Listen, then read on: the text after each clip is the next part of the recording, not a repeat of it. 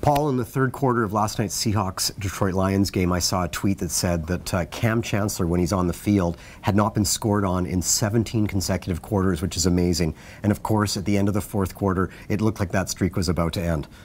Well, it did, except Cam Chancellor is the guy who made a difference, and he punches the ball out of Calvin Johnson right at the goal line. Late score would have put the Lions up. Who knows what would have happened? And then the conspiracy theories start. KJ Wright bats the ball out of the end zone. Should have been an illegal play. And the official's staring right at it, and he doesn't call it. So there's a lot of people saying the Seahawks are lucky, but they're 2-2.